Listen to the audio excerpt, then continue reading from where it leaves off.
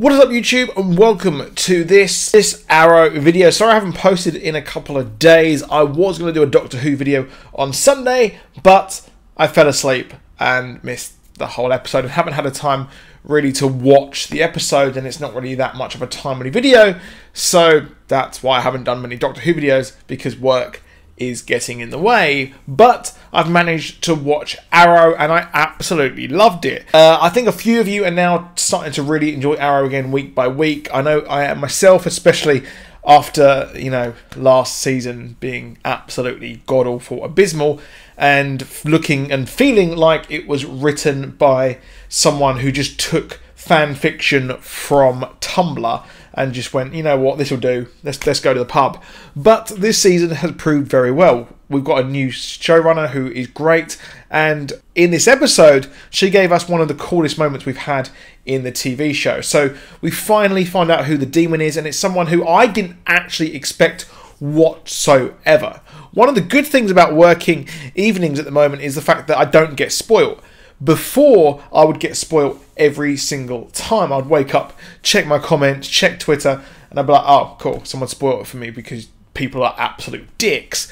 But there will be spoilers here for this episode. Warning, yes, the demon is Talia al Ghul, which makes complete sense. She's the heir to the demon. So, yeah, that's pretty amazing. She's a fantastic character in the comic books. We've got the actress who I've liked for quite a while. She was great on Stargate. And again, she is here. She's survived the island. She's got burns and things like that. But she's not in the best shape at the moment.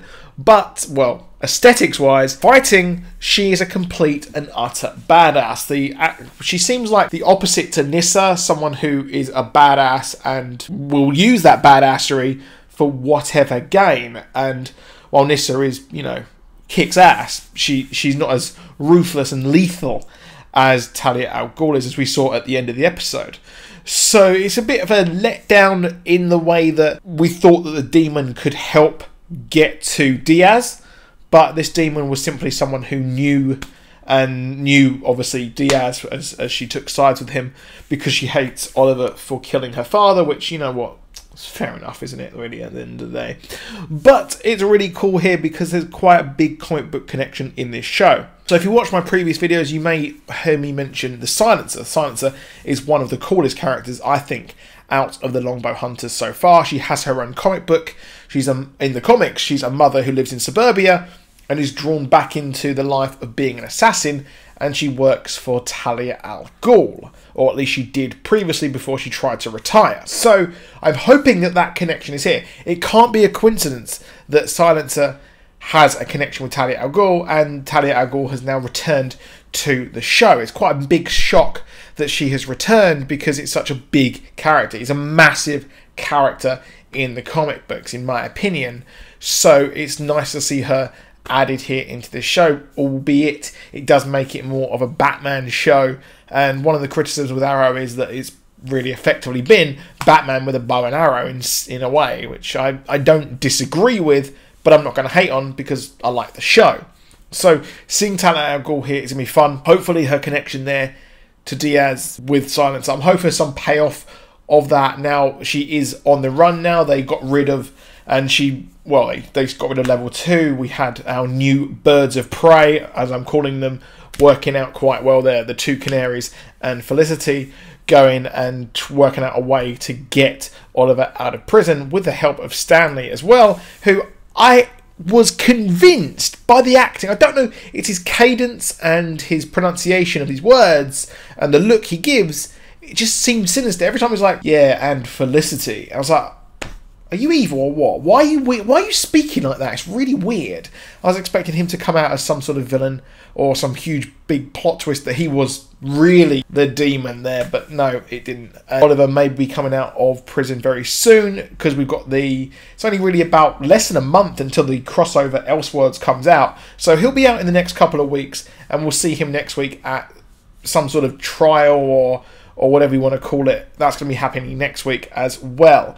So he will be out in the next week or two, so I can't wait to see where that happens. Of course, next week we've got more fake Green Arrow, which I'm convinced is going to be revealed as his half-sister, which I'm Emiko Queen. I'm convinced that that's going to happen. I may be wrong. I could be wrong, but who knows. But I really do like the fact that Talia al Ghul has returned. My question here is, will she return to Diaz and then hate on Oliver? I don't know. I'm not sure if this fight and the whole getting her out of prison has made them amends. I think they're kind of sort of even, I guess.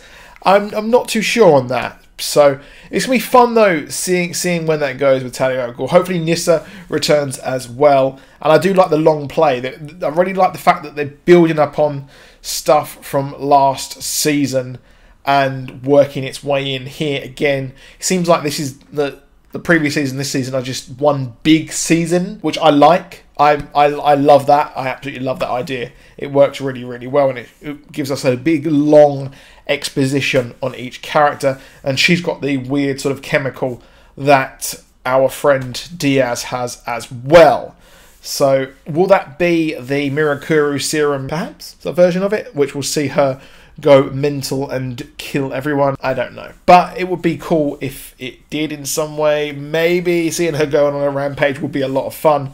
But I'm hoping that she has a redemption arc as well at some point, because I like her being like an anti-hero kind of person, in my opinion. Next up, we've got Anatoly as well. Next week, Anatoly is under fire, and he's got the gun to his head. It's not going well for him, especially after he was, you know, sort of the inside man against Diaz. And Diaz is definitely going around and clearing up all of his loose ends and getting ready to take everyone out. So Silencer is back, but they know where Diaz is as well. So we know what's happening, and we know that they are, hopefully soon, we will see a clash of Green Arrow, Oliver, and Diaz once more, which I'm very, very excited to see. And it looks like it'll be a bit of a harder fight for Oliver, as he's got that really powerful serum.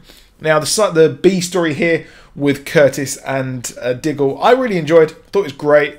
I really did like the fact that they had that kind of pep talk. He said, like, you're a bronze medalist, you're a genius, you are, well, Mr. Terrific. It's who you are. So, excuse us, just the chair creaking. Much apologies. But he is Mr. Terrific, and that's who he is. And I really did like that pep talk. Manipulative or not, it was pretty fun to watch. But that is it for this video. Please drop a like. Please subscribe. I'll see you soon. Goodbye.